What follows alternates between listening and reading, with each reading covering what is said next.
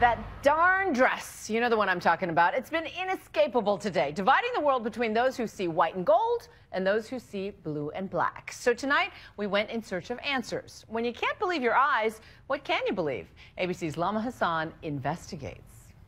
I swear down on my mum's life, I saw white and gold. White and gold or blue and black? What colors do you see? It's this picture of this dress posted by Scottish singer Caitlin McNeil that's launched more than 1 million tweets and counting, blowing up the internet. No one immune from #DressGate.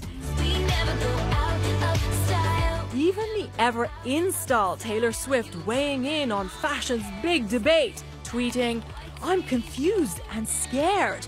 Yes, it's obviously blue and black."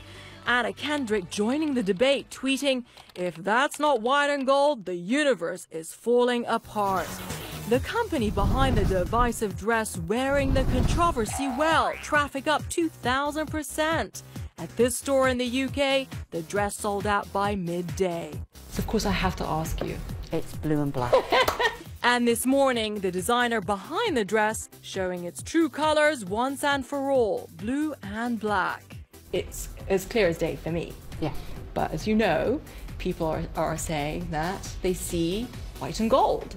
So what is it about this picture? Neuroscientist Pascal Wallish says our brains each infer sight differently. This is like a game of telephone. The image that reaches our brain sometimes different than what our eyes perceived.